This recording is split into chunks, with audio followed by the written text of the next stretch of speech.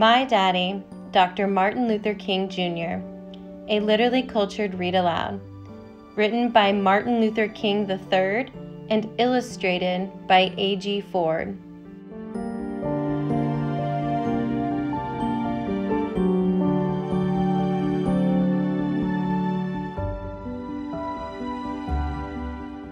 My sister Yolanda, who we called Yoki, and I wanted to go to Funtown more than anything. Well, kids, you know Daddy's working very hard so that you and all children can go to Funtown. But it's not possible today, Daddy would say. Maybe next week. But that week never came. You just don't want to take us, Yoki wailed. And finally my mother explained. We were not allowed in Funtown. The rides and the roller coasters were for white people only. That's how it was when I was growing up. My dad fought to change that.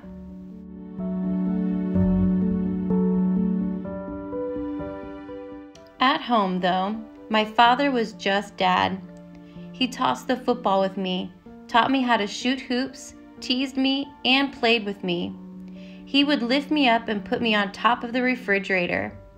I imagined swinging from the ceiling fan as if I were flying in my own airplane. Then I would let Daddy catch me as I fell into his arms.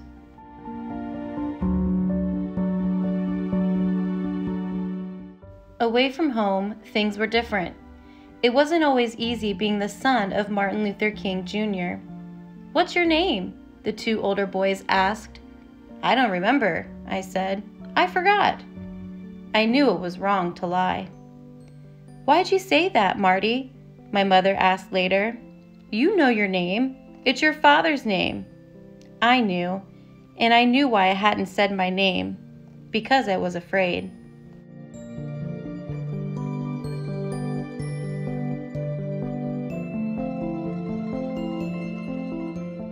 Some people didn't like my father's work. He was stirring up trouble, they said. My father never stole anything or hurt anyone. Even so, he was thrown in jail more than 30 times. He had the courage to stand up and say, "This law is unfair," and sometimes he was arrested for that.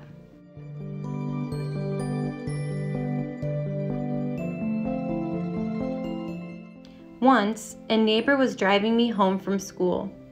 On the radio, we heard that the Reverend Martin Luther King and about 80 other people had been thrown in jail. I was terrified. I ran inside my house crying and asked my mother, "Why did Daddy go to jail? What did he do wrong?"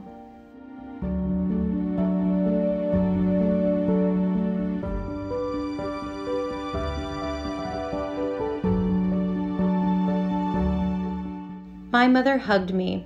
Your dad went to jail to help people, she told me. Some people don't have enough to eat, or comfortable homes, or clothes to wear. They are not as fortunate as we are. Daddy went to jail to make it possible for all people to have these things. Don't worry, Daddy will be coming back.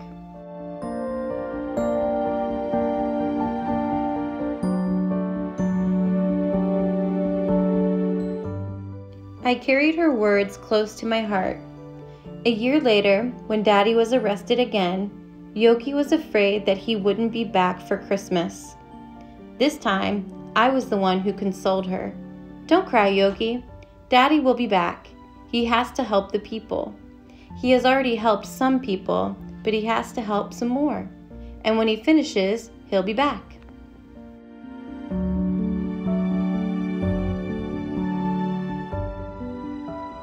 My father was not the only one in danger. Many people were hurt or even killed as they tried to change unfair laws. Once, as I marched in a protest, I saw a pretty lady with a bandage over her nose. My mother explained that she had been attacked by a police officer. The marchers were peaceful, but that didn't stop people from trying to hurt them. Even police officers sprayed marchers with fire hoses or turned dogs on them.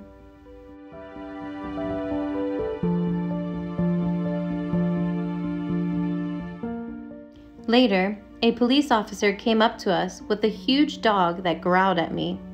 I was terrified. "It's okay, Marty," my dad told me as he took my hand. And I felt safe.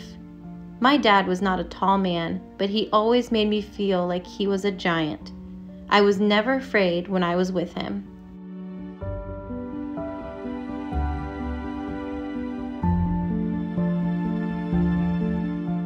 No matter how bad it got, my dad never fought back. We must meet violence with nonviolence. We must meet hate with love, he always said. Nonviolence wasn't just for marches and protests. It was for home as well. One Christmas, my brother, Dexter, and I got toy guns for presents. Most of the other boys in the neighborhood played with guns, and we wanted to be just like them.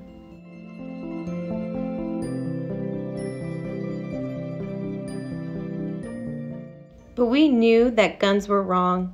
They were not toys. They were machines made to hurt and kill. Together, the whole family took the guns outside, made a bonfire, and destroyed them. That night, as my brother and I watched our gifts burn, we believed we were destroying all the hate in the world.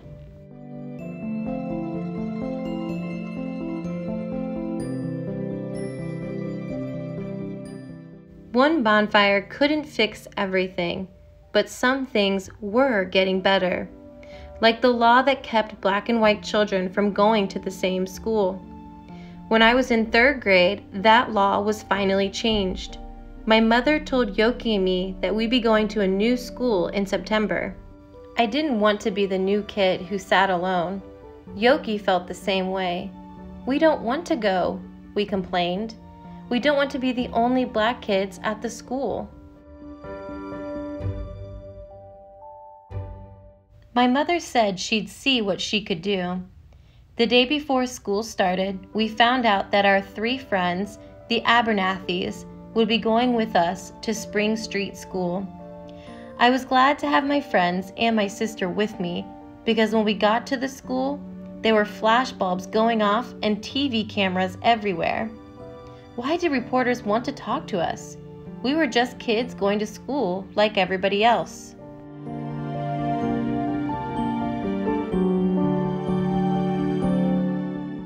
We were each in different classrooms. It was strange to be the only black kid in my class. I felt like everyone was staring at me the whole day. One kid even made a nasty comment. "Wouldn't you rather go to school with your own kind?" he asked. "Why aren't you at your own school?" "We're all the same kind. We're all kids. And Spring Street is my school now," I said. My father fought for us to be just kids attending the same schools.